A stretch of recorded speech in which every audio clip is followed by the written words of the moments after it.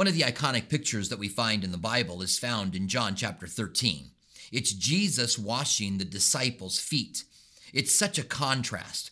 The King of Kings and the Lord of Lords serving in such a way. But why did Jesus wash the disciples' feet? And more specifically, what can we learn from Jesus washing Peter's feet? Today on Hot Topics.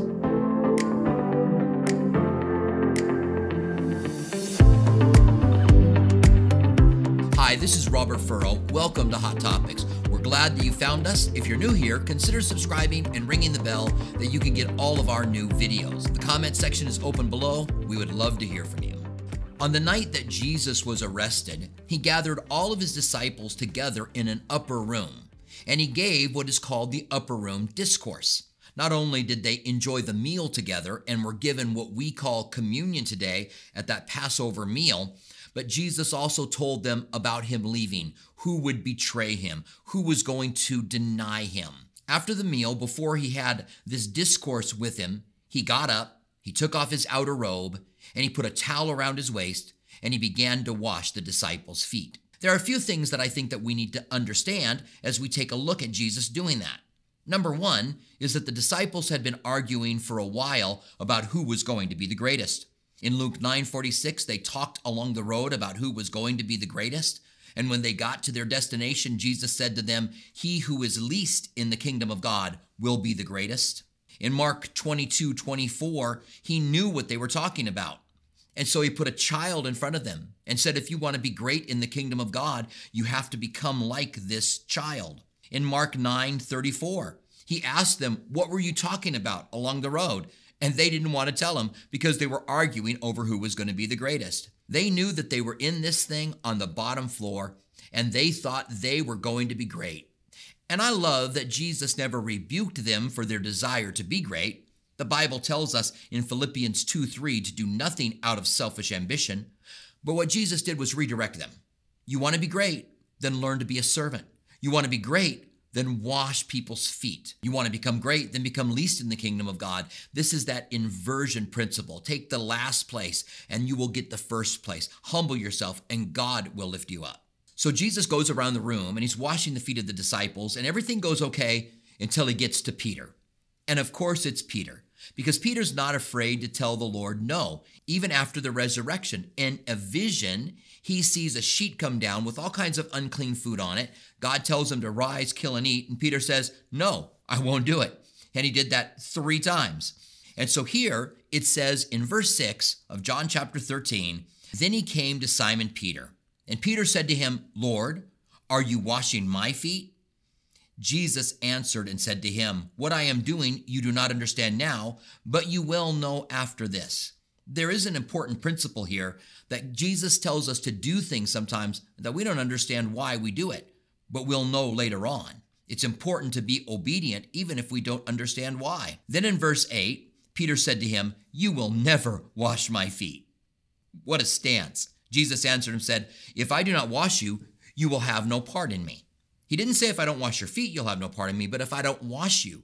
And here he's using an analogy to speak of the cleansing power that he brings into our lives, and that we are ransomed and washed clean by the blood that was sacrificed for us. So in verse 9, Simon Peter says, Lord, not my feet only, but my hands and my head. Peter truly wanted everything that God had for him. And Jesus said to him, he who is bathed needs only to wash his feet, but is completely clean. And you are clean, but not all of you. For he knew who would betray him. Therefore he said, you are not all clean. So he knew that Judas was going to betray him. So he says, you're not all clean. But he tells Peter, you are clean, and all I need to do is wash your feet. So there are 4 things that we learn specifically from Jesus washing the feet of Peter. Number 1, we have to be washed completely by Jesus. The Bible says in Romans 3:23 that all have sinned and fall short of the glory of God. In 1 John 1:7 it says, but if we walk in the light as he is in the light, we have fellowship with one another, and the blood of Jesus Christ cleanses us from all of our sins. So as we interact with him and enter into a relationship with him, Jesus said in John 17:3, this is eternal life, that you know the one true God and the Son whom he sent. As we enter into that relationship and fellowship with him, our sins are cleansed by the work that Jesus did for us upon the cross. In Hebrews 10, verse 17, it says, then he adds, their sins and their lawless deeds I will remember no more. So the Lord cleanses us when we are born again. He washes our sins away and we are pure. The Old Testament had said, come now, let us reason together, says the Lord. Though your sins be as scarlet, I will make them as white as snow. And that's what God does to us when we're born again. The second thing we learn from Jesus washing Peter's feet is that we need to keep things right between us and God. We have a tendency to fall away. The Old Testament says that we, like sheep, have a tendency to wander. I wish that wasn't the case. I wish when we were born again that we didn't have a sin nature anymore. I wish there wasn't a battle inside of us, the flesh struggling against the spirit and the spirit against the flesh, but there is. The Bible tells us in 1 John 1:8, if we say we have no sin, we deceive ourselves and the truth of God is not in us. I've actually had people tell me that they no longer sin. One guy I heard preaching said he hadn't sinned in 12 years until he actually told that lie. He obviously had sinned. All of us have sin that we have to deal with. So what do we do when we give in to sin? What do we do when there's a struggle that's taking place? As we walk in this world, we get our feet dirty, and we have to get them cleaned up by Christ. When David had sinned with Bathsheba and then killed Uriah, he tried to hide it. He covered it up. And for about a year, he was silent until God exposed it. And David said in Psalms 51, when I was silent, my bones grew old within me. When we cover up our sin, or we have unconfessed, unrepented sin in our lives, sin that we harbor and it remains, it gets in between that relationship between us and God and doesn't allow us to have that refreshing relationship with him. The third thing that we learn from Jesus washing Peter's feet is that we can be clean again. The Bible tells us this great promise in 1 John chapter 1, verse 9, that if we confess our sins, he is faithful and just to forgive us our sins and to cleanse us from all unrighteousness.